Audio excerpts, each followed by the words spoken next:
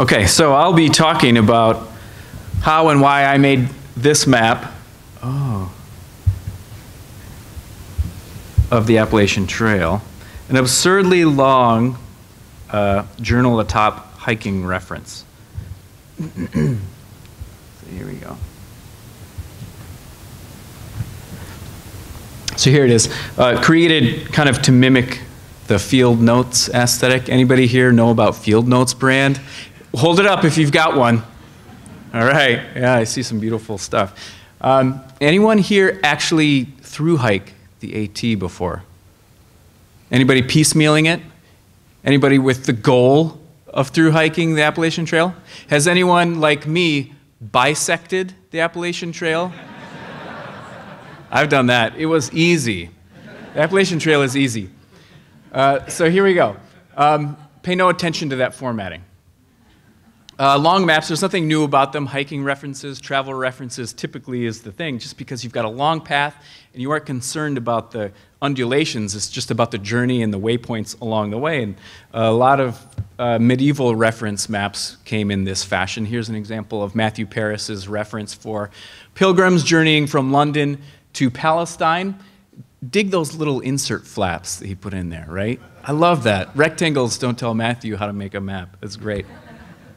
Also, triptychs. I mean, I would use these in college for road trips. You go to the AAA and say, I'm going from here to here, and they crank them out for you and hand it to you. Everything's highlighted and everything is beautiful. Just a handy reference. And I have this, which was an inspiration to me.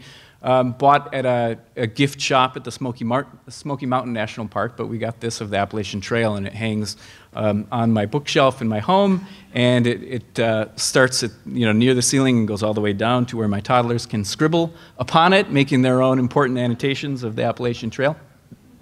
So speaking of children, I grew up watching Roy Underhill and the Woodwright Shop, right? Not necessarily learning about wood writing and wood itself, but craftsmanship and working with your material and being thoughtful about the process and why you're doing what you're doing. It's amazing. And I'm still a fan of this show. Anybody here watched the Woodwright Shop? Oh my goodness, what an inspiration. So finally I worked up the courage to send an email to Roy. I was like, you know what, I should just tell Roy how I feel. And so I was like, hey Roy, thank you for what I do. By the way, I'm a cartographer, and what you teach has a lot of applications in my domain as well. And I sent it out there on the forum. And lo and behold, he wrote back. I could not believe it. He's like, wow, that's great. And you know what? There's this beautiful long map that I pass by every day, and I imagine myself going down the Thames, the Angler's and Boatman's Guide to the river. And what a moment, right? I immediately forwarded it to my wife, Daniela, and said, Roy wrote me back! It was a great moment. Cartography most excellent? Who else talks like that? So here's the map. I immediately looked it up. I have to admit I hadn't actually heard of it, and then I quickly checked it out, and it's this really beautiful thing in that old kind of cloth binding and this long kind of folded top, accordion folded paper map with all these references for things for people along the river to look out for. And it was lovely, and I was like, I'm going to have to make something a lot like this. This is just great, except apparently I'm going to have to do it several years from now, because this was a while ago.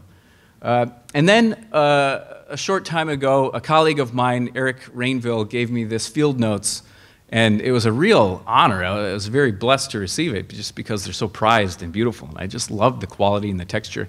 And if you're not familiar with Field Notes, it's this really kind of interesting aesthetic brand. And I also happened to be watching recently Skillshare videos, which is a great way to watch things, or just YouTube in general.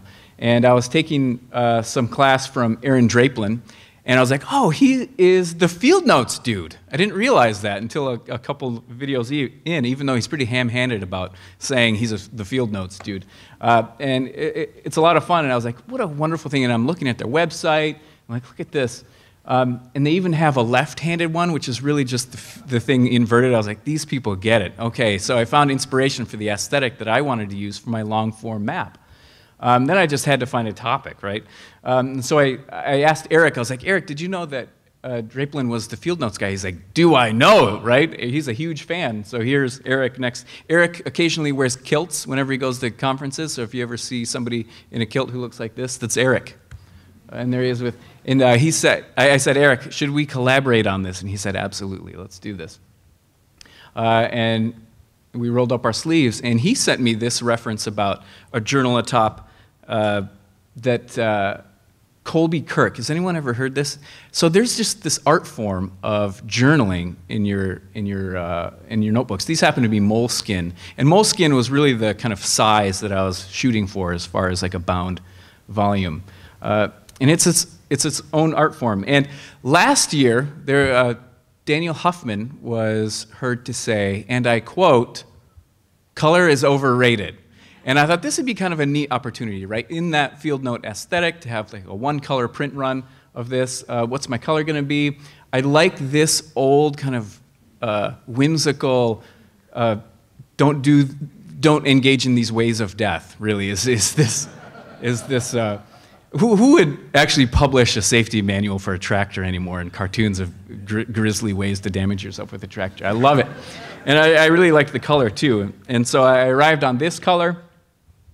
And I searched Google for some textures, paper texture, craft card texture, and I'm looking around for like a half hour for like copyright-free things that I can use, and I'm like, what am I doing? And so I just went in the house and I took a picture of the back of a legal pad, right?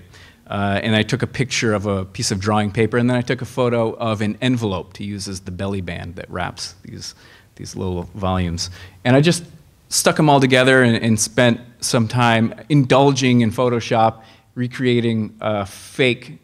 And most people navigate from south to north if they do a through hike, which is interesting. Williams told me that. So here we go. This was, frankly, I'm going to say, the most fun aspect of this. Once this was out of the way, I was like, okay, fine, I suppose I should actually make a map at this point. So in my last 3 minutes, let's talk about the cartography at this cartography conference. So I used an equidistant projection, which is important to me, of course, and I altered the projection so that my center point would be off in the Pacific, thereby rotating this conic projection into something reasonably straight that would fit on a long piece of paper.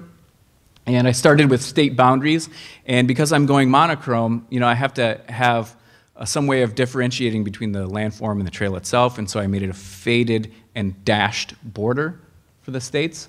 And I was thinking initially of contour lines, but the map became so busy, I said, well, let's just try some hillshade, and then I pushed it way back. And it was just nice context. If you're hiking, you want to know the local topography, not necessarily the lines and explicit elevations. And for reference, if I'm hiking this, what do I want to see? Well, maybe it's interesting to see state parks and national forests. So I added those in there with a faded buffer fill. And then lastly, the path itself as the only basic solid line on here with places to stop along the way as circles and named. The scale part was pretty interesting, right? Because Field Notes has this kind of grid array that you can work atop. And so I included that in my map, and I hate scale bars, frankly. I'm just going to say it. I don't like scale bars, and I almost never use them. But I thought I can cheat and use this as a scale, and every line is 5 miles from itself. And I converted them to dots as a dot reference, which gave me the opportunity to write some cheeky legend in there about Pythagoras and 5 by 5, and maybe it's 7 miles, etc. And I made an overview map for every page in the foldout, which gave me an opportunity to drop the only kind of in-context overview map on the back fake cover. And then lastly, the north arrow, right? I just made a north arrow in the Futura font and gave it a little grain texture and added it in ArcGIS Pro, which was happy to rotate it geographically to truth. And I dropped it at the beginning and the end of my map. And then it kind of looks like a pack of 3 that you might buy from Field Notes, right? And there it is. So completely fake, all digital, until I actually saw a printed copy of it yesterday that Daniel had printed out, which is kind of neat to actually see it in real life. And there it is. So thank you very much.